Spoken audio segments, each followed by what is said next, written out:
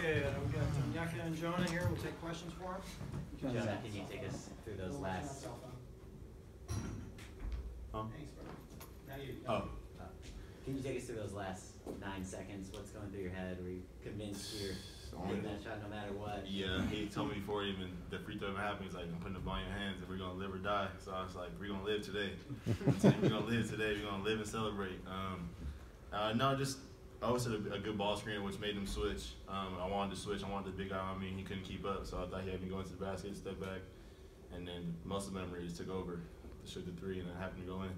What does it mean to you to close out your last game at Galen Center this way? You can only dream it. I dreamed of it last night. I was just thinking like to myself, and before I went to bed, just what if I was gonna end it this way? Like what if I break the record? And it happened to happen. So I guess like if you dream it, it can happen. How many of those have you had, late game shots like that? I wouldn't say like game winners, but I would say like late game stretch. I had to take care of the ball, and make plays. So the past couple games in Pac-12, coaches have been trusting me with the ball more down the stretch and make plays, and I happened to do that tonight. But I mean game winners. Though. That'd be my first one. Yeah. Might be my first one, and in college, yeah. How do you get the free throws out of your head before that last shot? How do you clear out? Oh, I'm a shooter. It just goes. I missed 7 in a row, the next 7 going in. So that's all you got to think. I missed 2 free throws. It's like, okay. But the 3 ball is just, I know it's going. I know it's going in from I shot it. We'll let it go. What's going through your mind when it goes in?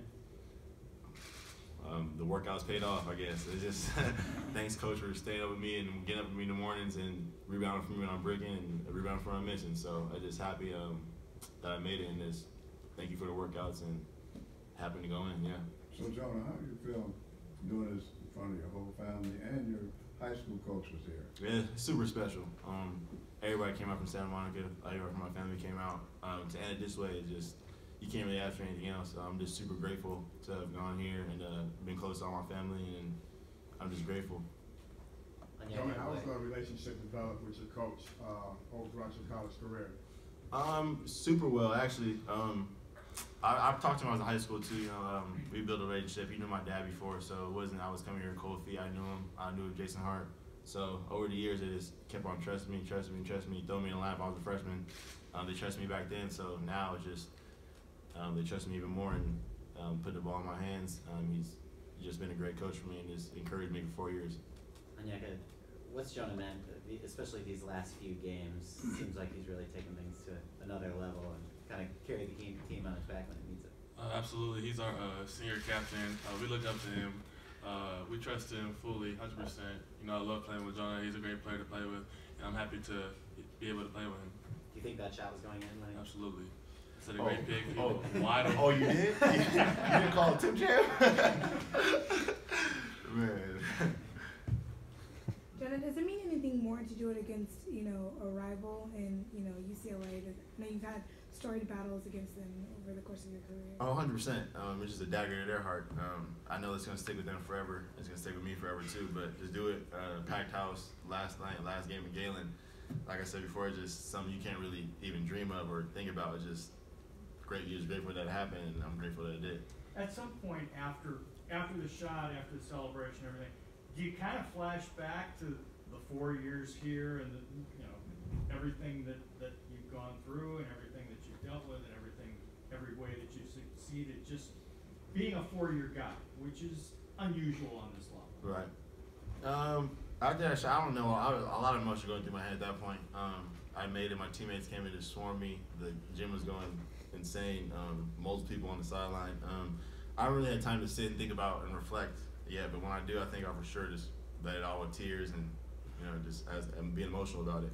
What would be the thing that stands out most throughout your SC career? I got a lot. I can't even pinpoint one, to be honest. There's so many teams, so many guys I play with, so many memories. I would say probably the one that sticks out the most would probably be making a tournament my freshman year. It was super exciting to be back be in March Madness. I've never been in before, but hopefully get back in this year. So probably one of the most exciting moments. Jonah, Coach Cronin gave you high praise, said you were an NBA type player. When you hear accolades like that, what does that mean for you? Got to work harder. I'm not there yet. I'm glad he thinks I am, but there's more work to be done. Still more work in the season to be done, but You got to keep on working. That's how you get where you want to be. I'm never not satisfied yet. I know the team isn't either. Jonah, your coach joked about you setting that moment up by missing the free throws and coming back to it. When he called your number before their missed free throw, what was your thought process? I'm gonna hit the shot. By live or die, I'm gonna make it. If we lose, I know it's gonna be on me, but if we win, it's gonna be on me. So I know the play was good. I knew they're gonna trap high or switch, so I got me what I wanted, and I happened to just step back and knock it down. So when you told me before the timeout, I was just like, I gotta make this thing in my head. When you made the free throw, I'm gonna make this. I'm gonna send us home. So that's what happened. Onyeka, they seemed to have you pretty stifled in those first 10 minutes. What changed when you came back in the game, and what helped you down the stretch, I guess? I was just playing with more confidence, honestly.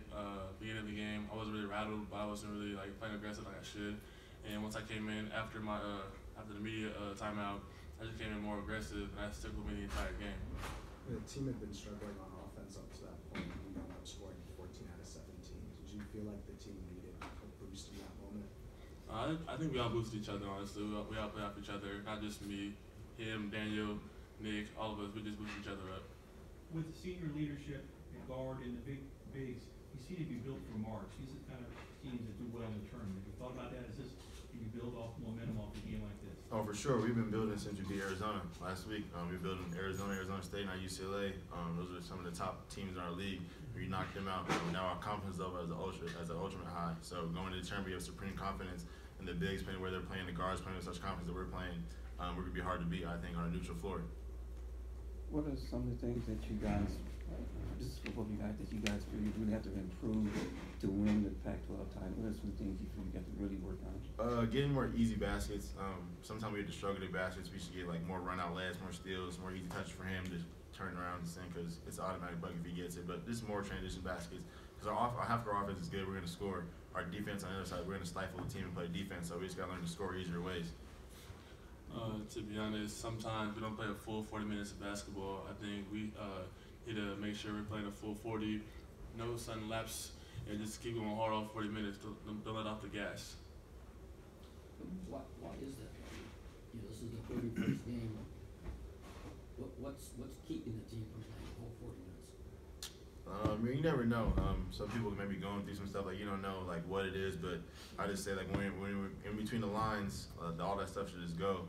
But some people don't have that. But I think for the most part, the past couple of games we stuck a full 40 minutes out and played hard to the buzzer. So I think now we just know what it takes. We've been knowing it takes, but I think now we're really locked into the details and what it takes to win. Onyeka, this could be your last game at Galen Center. When you look back to this past season, what's your biggest takeaway? I remember playing my first game against FAMU. I was thinking about it walking here. Like, this could be my last game at Galen. I'm just sucking it all in, just reminiscing, honestly. It's been a fun ride, but it's not over yet. Any other questions? Okay, thanks, guys.